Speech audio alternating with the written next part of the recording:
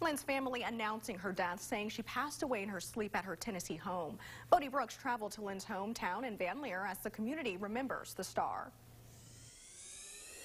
She came from humble beginnings, the coal miner's daughter.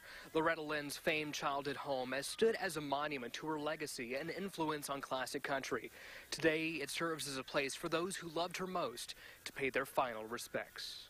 When you're looking at me, you're looking at country. Loretta Lynn's long history of music began 60 years ago, but long before that, her family roots start here. Dad said it pretty well filled up this whole room. All 8 kids could sit around the table. Loretta's nieces were there sharing grief with fans from all over, making the pilgrimage to her Butcher Holler home. Thought about it for a minute. I said, no, I really need to come. Alicia Mitchell was on a family trip to northern Kentucky when she got the news at lunchtime. Her personality and her attitude about life, she came from very humble beginnings. And even when she rose to stardom, she never lost that, humbleness. Proud to be a coal miner's daughter. We've had George Jones up here, George and Tammy's daughter, Georgette, little Jimmy Dickens, Bob Evans, and Stella Parton, just to name a few.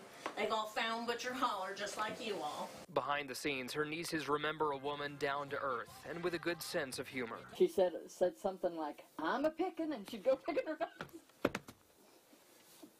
And I'm a singing type thing, you know. She was joked. She liked to have fun. She won every award you could in the music industry, but to those who knew her best, she stayed humble, above the glitz and glamour of the big stage. She would say, I'm not the queen of country music, I'm the coal miner's daughter. And that's what she was. I mean, if you sat down and talked to her, she was as common as you and I. I mean, she was never above her raisins. Yeah, she was real. Except the memories of a coal miner's daughter. In Lear, Kentucky, Bodie Brooks, Fox 56 News.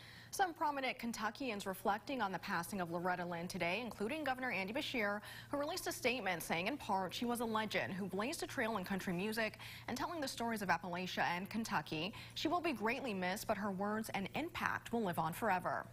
Kentucky's senior Senator Mitch McConnell also sharing his thoughts today, saying Loretta Lynn was not typical of the country music stars who burst onto the national stage in Nashville. She was tough, confident, and above all, honest about life in Kentucky. Along with all of her fans, Elaine and I are mourning the loss of this trailblazing Kentuckian.